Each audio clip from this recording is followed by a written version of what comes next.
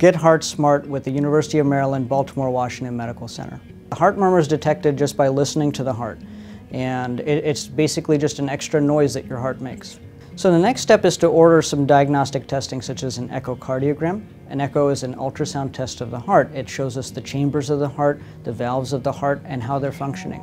If there's a problem there, that can tell your doctor why that murmur happened. The surgery sometimes can be necessary if it's a valve that's malfunctioning. You may need to have that valve corrected, or repaired or replaced. There are also innocent heart murmurs that can be a sign of normal physiologic flow through your heart.